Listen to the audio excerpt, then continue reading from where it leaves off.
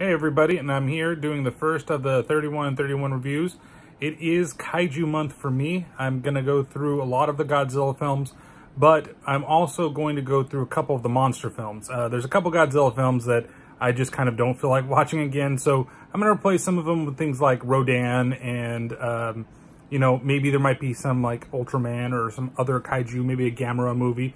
We'll have to see, but I'm going to try to do the gamut of Godzilla films, and of course, we have to start with the original. That's right, with the first movie we're doing is Gojira. Now, I'm not doing Godzilla, not doing the Ray Bradbury version, because, a lot of the themes are kind of lost. They take a lot of the political stuff out of the Ray Bradbury version, and while that was truly my first experience, well, actually some of the other ones were my real first experience, but it was a lot of Americans' first experience with the original Godzilla.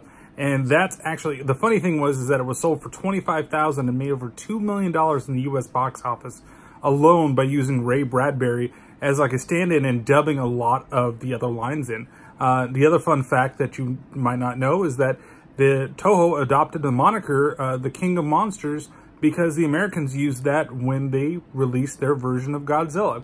So we're talking about Gojira here. And yeah, time and some of it maybe doesn't necessarily lend itself to the film, but it's still a really interesting piece, and it's really interesting in its place in Japanese culture and the fear of atomic radiation. So that's what, if you didn't know, what Godzilla kind of represents for everybody out there. So overall, I mean, it's 1954, so the acting's kind of cheesy at points.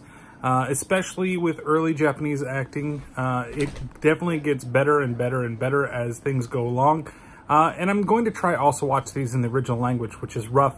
But I might go into the crappy English ones, the dubs as well, even though they're kind of fun to still go back and listen to. But, in general, like I said, it does hold up. Godzilla suit kind of, and this is very much a, it's not really that like a cheesy Godzilla film. The ones that everybody truly knows where he fights a random monster. No, this is, a very serious tone, and it's a parable, and it still holds up today.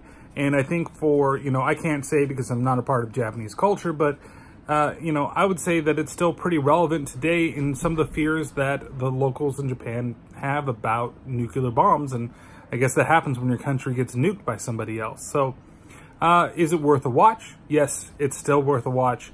And I think you guys should all go out there and try to see it if you can in the original version. If not, you're going to have to watch the, American remake with Ray Bradbury. And that one's still enjoyable too. It definitely cuts the time down. That goes down to 80 minutes instead of this being 96, I believe. So they cut a good chunk out of the film itself. So if you've got the chance, go out, watch the original Gojira. And my rating for this film, it's a 4 out of 5 Godzilla roars. So until tomorrow or the next time, we'll see you later. And this has been the 31 and 31, 31 Nights of Horror, 31 Days of Halloween. This is Kaiju Madness from the Terrible Terror Podcast. We'll see you next time.